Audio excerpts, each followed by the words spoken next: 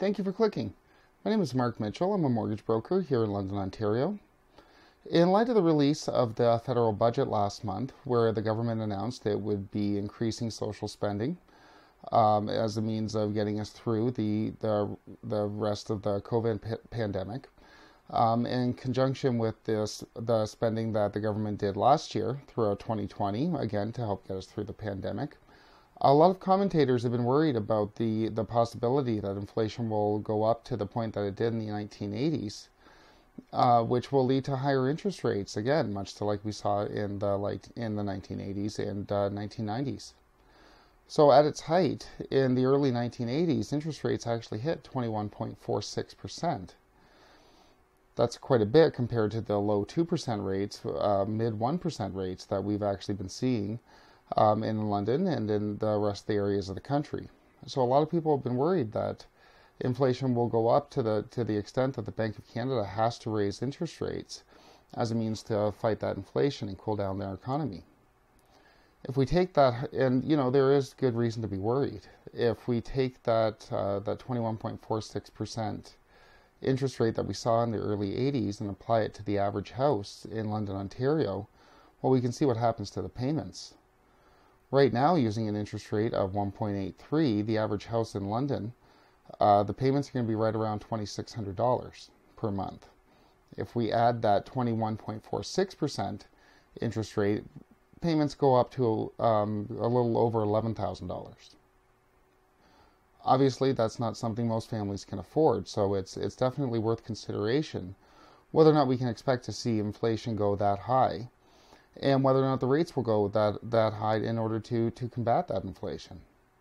So in this video, I want to briefly go over the oil shocks, the subsequent increase in wage demands, as well as Canada's overall budget and government spending as a means for comparing the 1980s and 1990s, large interest rates that we saw, particularly in the 1980s, and the current period, as Canada's obviously been spending quite a bit of money on COVID and on the social spending and keeping the country going.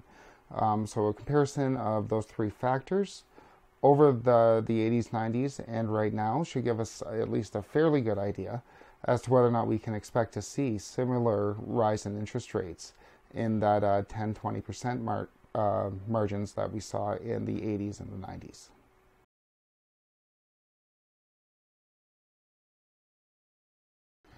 So in order to understand the inflation that came about in the 1980s, hitting its peak of about 12% in 1982, we have to go back about 10 years when we saw the creation of the Organization for Petroleum Exporting Countries, or OPEC as it's commonly known.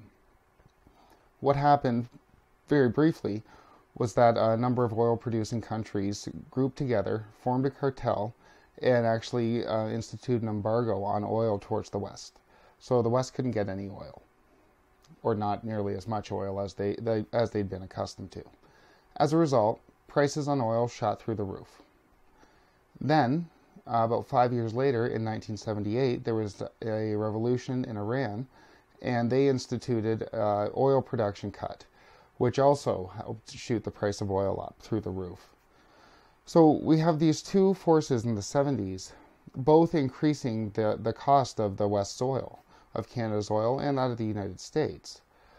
We use oil for everything. We use it for plastics, we use it for transportation. It creates a lot of jobs. But when the cost of that input gets factored in, well, the cost of everything is going to go up. So the cost of everything really started going up, which is inflation.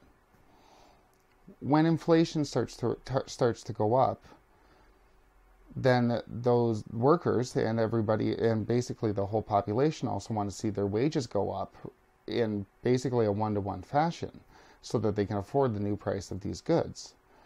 Well, the labor unions back in the early 1980s were much, much stronger than they are now, for better or for worse, but they did have a lot more power. So we had not only oil prices going up, we also had labor prices going up, which, in order to pay for to compensate for the growing inflation, which just created more inflation, and it was sort of a self-reinforcing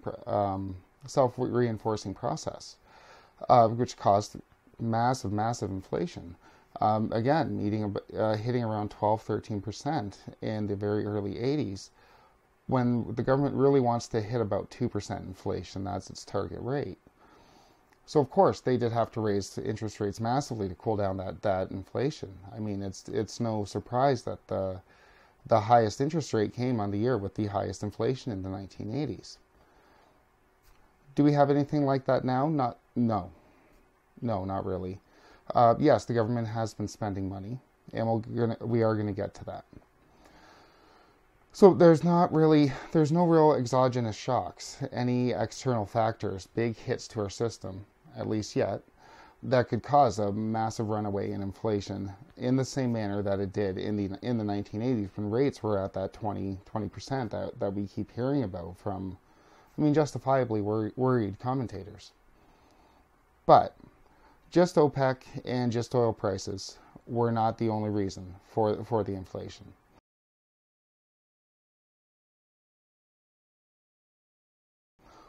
The last and final big reason for inflation, or for the large interest rates really, were the policies of the government and the Bank of Canada.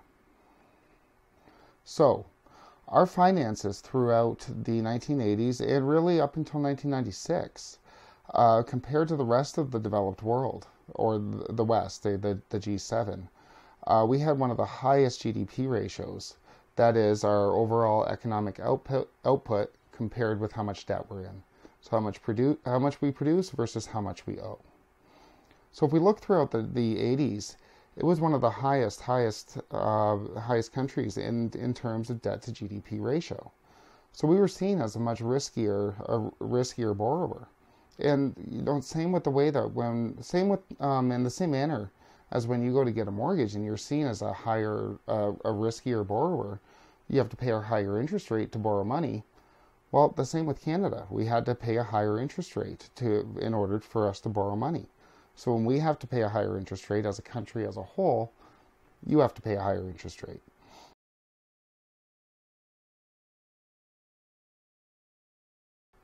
Fast forward to now. Obviously the government has spent a whole lot of money throughout 2020 and 2021 and probably well into the future. So how do we compare now? Will we see the same are we seen just as risky?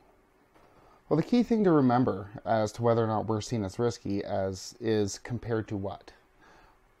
We have to compare ourselves to the rest of the G7, G8 country. Well, there is no G8. So we have to compare ourselves to the rest of the G7 countries and see how risky do we look compared to them. Because when we say something is something, we're also saying what it's not.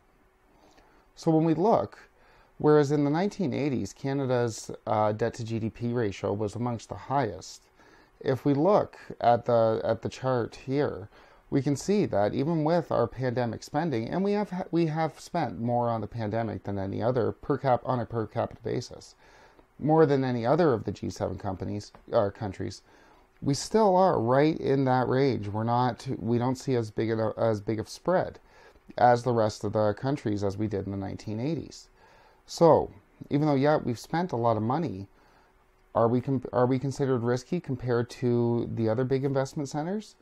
Not a whole lot. Not really.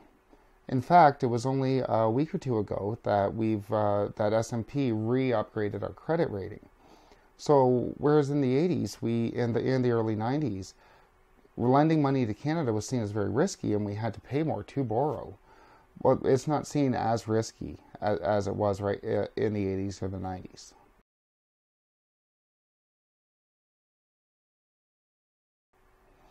So, we've gone over the oil shocks, the subsequent inflation, and the subsequent government funding government budgetary problems that we had in the 80s and the 90s, which caused the high inflation and also caused the high interest rates that we saw, the 21.46%. Those factors that we saw in the 80s and the 90s aren't really present right now. That's not to say that rates won't go up. That's not to say that rates won't go up to 20%. I doubt they will, but that's not to say that they won't. Anything can happen, and there could be some sort of exogenous shock, something external to Canada to cause rates to go up big time. But or because we didn't see, nobody foresaw the formation of OPEC. That nobody saw that coming. So something could always happen. But all things being equal, when we look at our circumstances right now, and we look at our circumstances in the 80s, between what's around us and what's going on within Canada compared to everybody else, it's night and day. Yes, the government is spending a lot of money, but we have to consider it in context of everybody else, of all the countries in the world, and our entire budget. And as the IMF data shows, our debt to GDP ratio is set to go down in the coming years, and the IMF definitely keeps an eye on everybody's finances fairly closely. If you like this video, please do click like and subscribe, and we'll have more updates and more analysis on the mortgage and the real estate market, and of course interest rates as time goes on. Thank you.